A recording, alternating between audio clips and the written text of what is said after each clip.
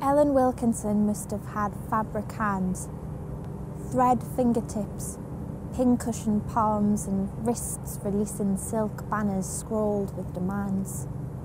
With each word, she wove workmen's minds, embroidered closed-down shipyards, blanketed the workhouse without walls, wrapped the malnourished in patchworked cotton.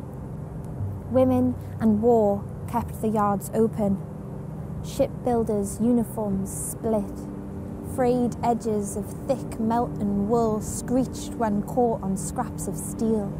So it's lucky that my grandma too had fabric hands, felted tough fabrics to withstand North Sea spray, repaired donkey jackets with nimble loops, used pianists' fingers to knit hats and scarves, pearled patterns from magazines to adorn children in 1960s lace trims.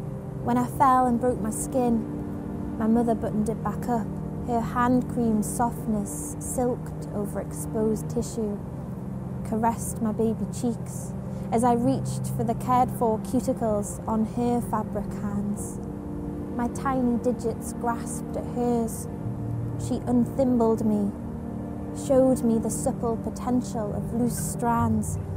Fingers like cords clutching spoons and pens fluttered at home and at work, decorating and designing templates to help my hands become more elastic.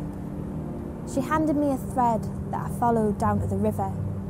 I found women there, holding each other up with their fabric hands, mending broken bones and brains with pinpoint accuracy, meshing together stories and problems by fusing scraps of linen into bigger and bigger pieces, binding with zigzag lines their love and anger, knotting chunks of nylon fear and mohair hope to entwine tightly a net of women's work.